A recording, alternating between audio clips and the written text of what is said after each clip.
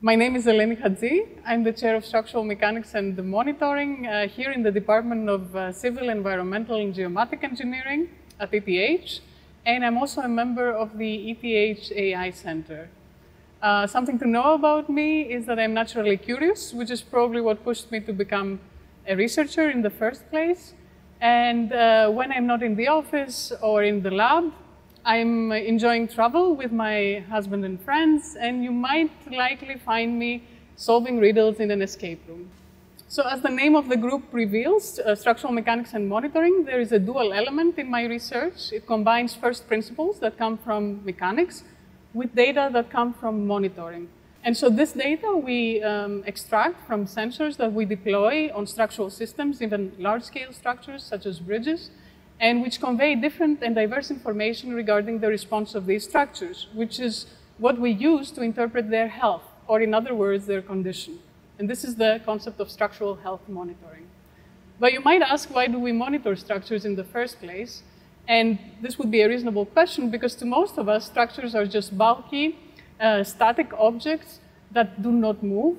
Contrary to popular belief, structures are actually living and breathing organisms.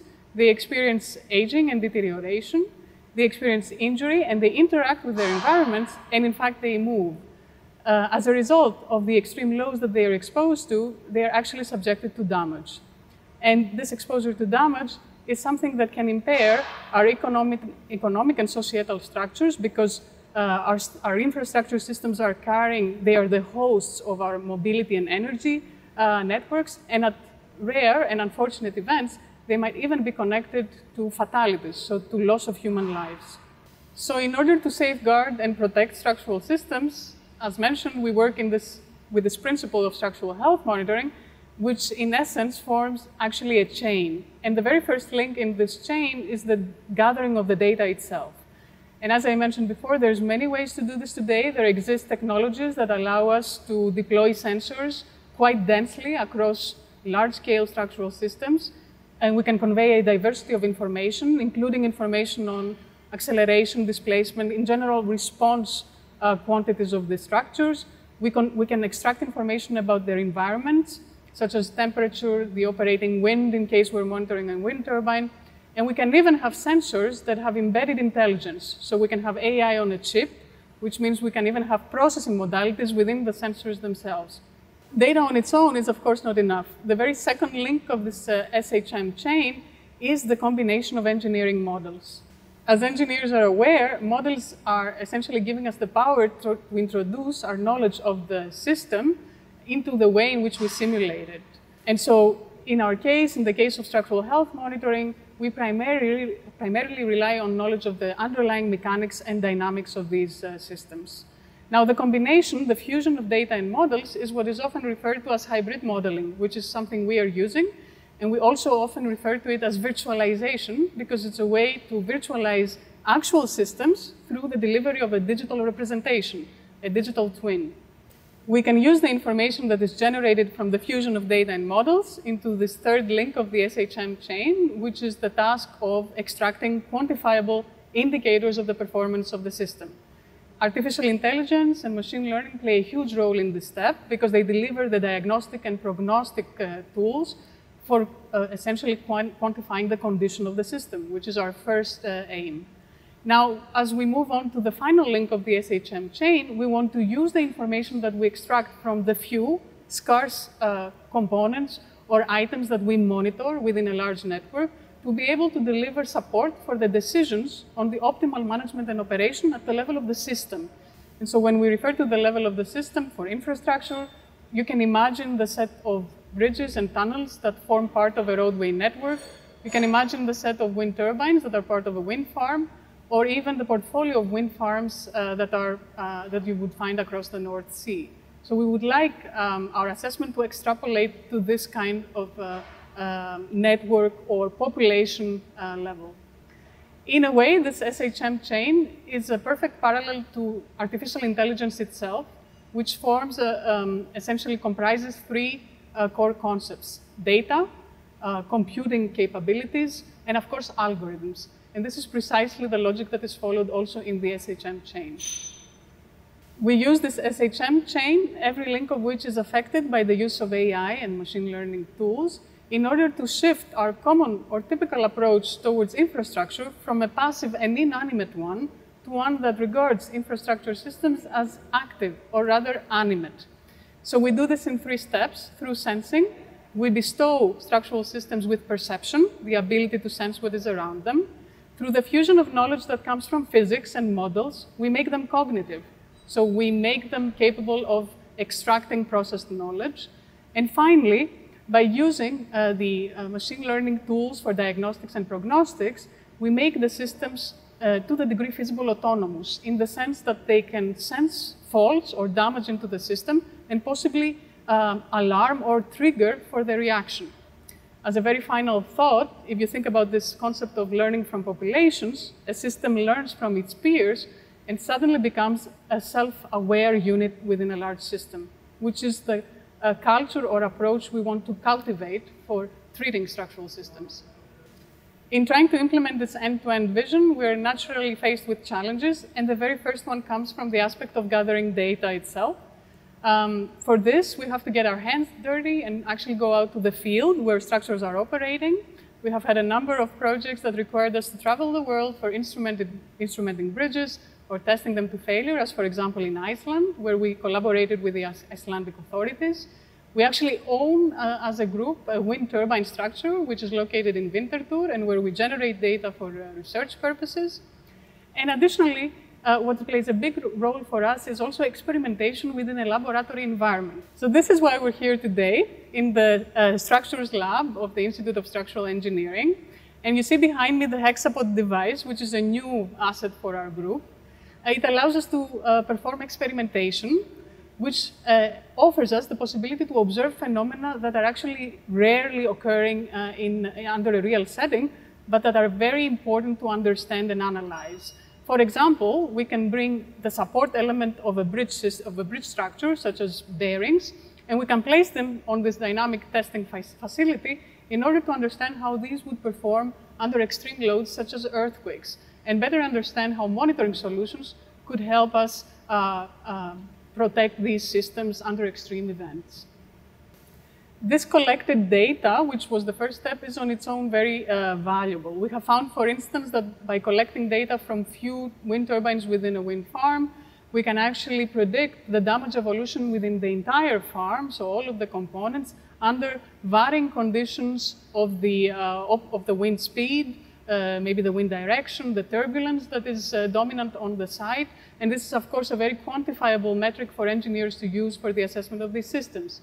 A step further, using artificial intelligence and techniques like conditional variational autoencoders, we have found that we can describe interactions, physical interactions within the wind farm, such as the wake phenomenon, which, if we attempted to model, would require a number of assumptions and would never perfectly reflect the true situation that we have in a specific wind site. So in a sense, data can allow us to infer relationships that move beyond the potential of certain modeling approaches. But while availability of data is a potent tool, it actually never suffices on its own. Imagine instrumenting a bridge structure, for instance, using a limited number of sensors, because this is necessary due to budget constraints. We know at this point, based on our research, that we can relatively easily diagnose damage on the system. So basically, we can pick up that something might be off, an anomaly that arises in the system. Many machine learning methods exist and are available and are proven robust to satisfy such a task.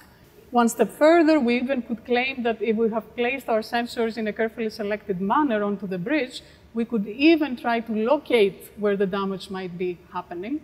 But the moment you want to go beyond this kind of diagnostic assessment and you want to pursue prognosis, so for example, the moment you wish to understand what is the remaining useful life of this bridge, you need to bring physics and some type of model into the loop.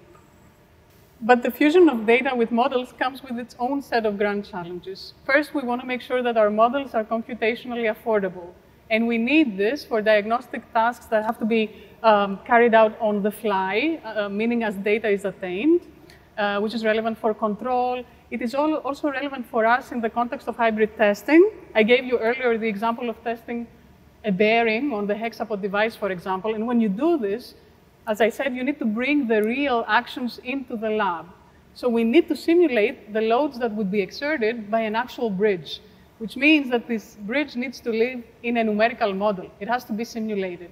But of course, these kinds of engineering models are usually quite detailed, quite complex, and could take hours or even days to compute. In our case, we need the computation to be in a fraction of seconds because it has to be combined with dynamic testing. In order to achieve this kind of efficiency, we develop methods that reduce computational models. We do this in various ways. On one hand, we follow physics approaches for reduction by changing the resolution at which we examine systems. This is done with substructuring or multi-scale methods, or we use machine learning to develop surrogates, fast, reduced representations of dynamic response that can replace our detailed finite element model. We also are able to express the dependence of these models onto parameters that are influencing them, such as their operating environments, maybe traffic loads on a bridge or the wind on a wind turbine, and of course, environmental conditions like the temperature or humidity. We can do this using projection on manifolds or other methods that express dependence. And we're also able to, or rather are forced to, account for uncertainty. And uncertainty can be tackled using variational approaches or Bayesian tools that can allow us to reflect the confidence that we have in our predictions. Now, why is it necessary to model uncertainty? It is not only because of the fact that data is never perfect, it is additionally because of the fact that a model is never perfect. In order to construct our models, we do a number of assumptions and approximations. I even said we have to reduce them, so they're even more simplified in their representation. Therefore, we need to account for the fact that there's modeling error. But what we argue is that the fusion of these models, even if imperfect, is necessary for us in order to instill some knowledge and structure into the data-driven predictions. And we have found that this is indeed the case. In our most recent work on physics-guided deep learning methods for modeling of nonlinear systems, we show how you can merge imperfect models with data to obtain the best of both worlds. A field where we have already implemented some of these ideas and methods into practice is the field of monitoring for wind energy infrastructure. This forms a result of a long project, an ERC starting grant of the monitoring of wind turbine facilities, and the development of smart and data-driven methods for extending their remaining useful life. We have developed a number of approaches that can quantify the types of damage that can be experienced by these systems, fatigue being a primary such example of damage. And we have developed proof-of-concept tools that are now packaged into solutions which we would like to spin off into a new company that will draw a basis from this initiating project. So here it is important to additionally note that while monitoring is often met in the context of industrial components and assets, it is more rarely met for large-scale civil engineering structures. And the reason for this, or one of the reasons for this, is that each structure is, of course, unique. So there is a feel that perhaps we need customized solutions, which to some degree is true, but now we know we can solve through monitoring. But on the other hand, there is also skepticism by many of the more traditional civil engineering authorities, which regard the data-driven type of assessment something relatively new and not necessarily interpretable. To change this stance, there's two things we can do. On one hand, we can deliver tools that are interpretable for engineers, and we know that we can now do this. And additionally, we need to push for an interdisciplinary culture in our educational system, which is why I'm happy to form part of the ETH AI Center, where interdisciplinarity is pursued across levels, from faculty to students to all researchers involved. In parallel, also here in our department, we have a new initiative, the Data Science and Machine Learning Initiative, which was originated from my colleague Olga Fink, and which gives the opportunity to civil engineers to be exposed to the idea of data, to the analysis of data and the principles of data science. We already can see some change in culture, and we are discovering this through our engagement and collaboration with authorities, which are now more open to the implementation of these ideas in practice.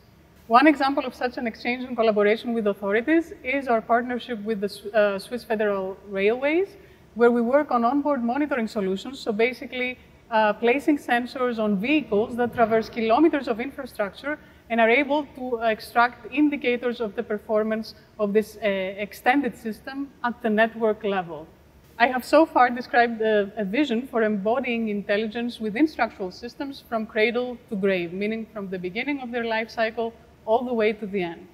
Looking ahead, we would like to make sure that we render structures indeed sensible. Within the Alive initiative at ETH Zurich, I form part of an interdisciplinary team of engineers, architects, biologists, and material scientists working on ways to engineer living materials, which comes all the way to the infrastructural scale. I'm particularly leading a work package that deals on the development of self-sensing and self-healing materials. This means that by using biological organisms, such as, for example, bacteria or fungi, we will be able to create materials that are hosted within classical structural materials like concrete or wood, but that are bestowed with the ability to self-sense their deformability, to self-sense change in their environment, and also instigate, activate processes for self-healing through carbonation or hydration.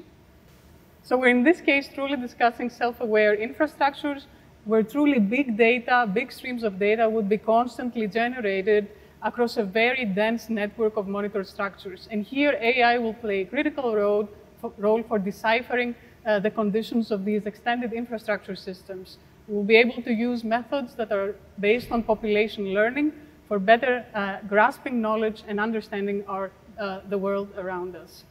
In closing, I would like to invite you to imagine with me a world where structures are not just passive receptors of our action, they're actually living and breathing organisms that are able to adapt and change based on their environments.